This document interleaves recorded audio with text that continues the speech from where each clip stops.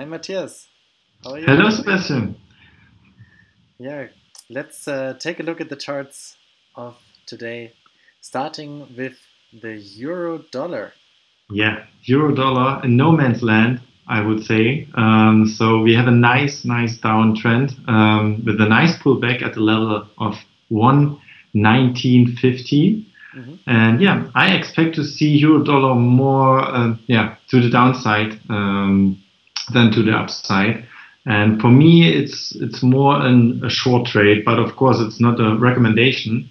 But it's more likely that we see euro dollar close to 115 than to 120 back. Okay. Yeah, are there any fundamental events to watch tomorrow?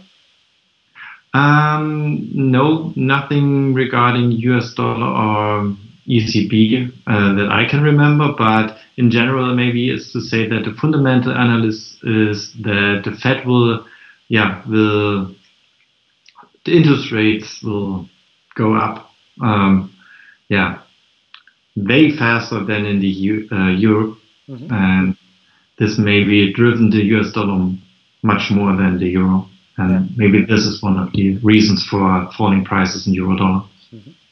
But definitely some resistance also coming up. But in the short term, for short-term traders, there's definitely some more room to the downside. That's your analysis here. Yeah, Excellent. this is what I expect. Let's take a look at oil.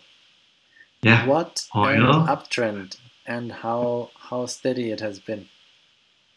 Yeah, it's very steady. So you can have a look at your at oil since I think not 100% sure, but the entire year oil is rising, and yeah, we come from the level of 35, I think 1 or 2 years ago, Hmm. and now we are close to a very high and very important resistance level at $77. Now, currently we are at $72. Hmm. And I expect to see the break out of this little range you can see on the chart.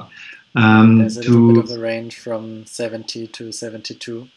Yes, it's a very tiny range, and I expect to see rising prices when we see a closing daily price above $72. Yeah, and after that, I expect to see a test of the $77 level, and then, to be honest, I think we will see a bigger correction. Of course, this is not for sure, but this is what I expect to see. Hmm. And fundamentally, there's of course a lot of Iran talk involved Yeah. in this, especially recently. How do you see this? How do you see this situation? I think this is a little bit overestimated. And as you see the gas station in Germany and you listen to the radio, then everywhere everybody is telling you oil is on the record, but if you see the charts, it isn't true. So oil is way ahead from the tops of 150 or even more we have seen 3 years ago. And yeah, I don't think it's so dramatically as everybody is saying it right now. Hmm. So my expectation is that we will see more correction after testing the 77 level. Okay. Yeah, very interesting for everyone to watch. I mean, this is one of the rallying assets of the year so far. Yes. But that shouldn't hold us back from taking a look at the golden gold. One of my favorites in my Yeah, one of your personal favorites. account. You've been invested since 1230s, or since the 1230s? Yes, I think it was even higher, so 1350, close to that. And now we are at 1280, so a lot, and I'm invested with 3 contracts. So it's a huge investment for my personal account. But it's a little bit hedged with a long silver position, but maybe this is not the topic of this call. Well, Um, I'm sure people are interested in your position sizing and risk management, but we will go more into this in a different analysis. Here, mm, so we have left this corridor from 1310 to 1360.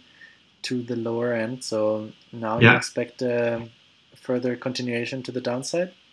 Yeah, I expect this, and you can handle this current situation with, I think, two, maybe three kind of trading. So the first one is you can go short directly with the market, so with the market order right now, for example.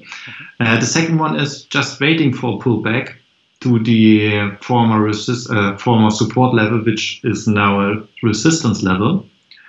Of course, not all the time a pullback will happen. So maybe you miss this trade when you are waiting for a pullback.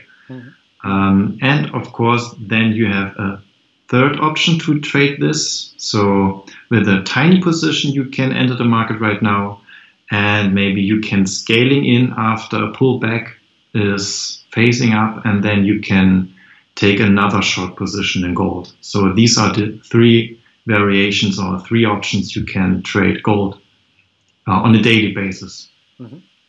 Okay, and for shorter term traders, do you have any recommendations? Of course, not a recommendation, but an idea. And the idea is that the pullback is most, I think we will see a pullback. And this means for short-term trader that they can go long with a profit target of the resistance level, which is around $1,310.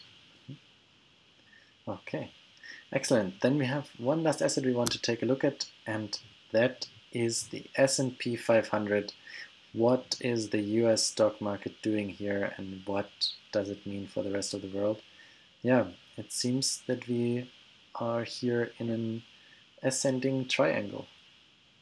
Yes, it's an ascending triangle, and yesterday and the day before, I have highlighted this.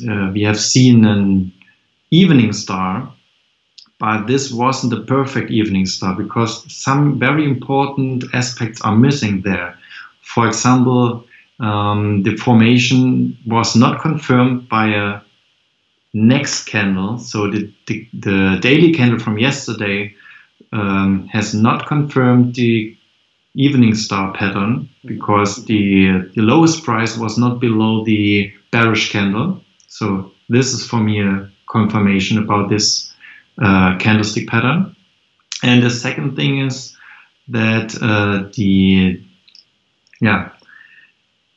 wick below the bearish candle was too long, in my opinion. This also indicates maybe the reversal pattern is not that strong as we could use it for a short trade. Yeah. So. Okay. Well, I think that's all the input we are going to give today, but of course, always more on Tradimo.com, where Matthias is now gonna give a premium coaching to another user. So we gotta go and say see you tomorrow. Yeah. Thank you very much for today, Matthias. Always wisdom, very much appreciated. Me too. Have a nice one. Bye. Thank you. Bye.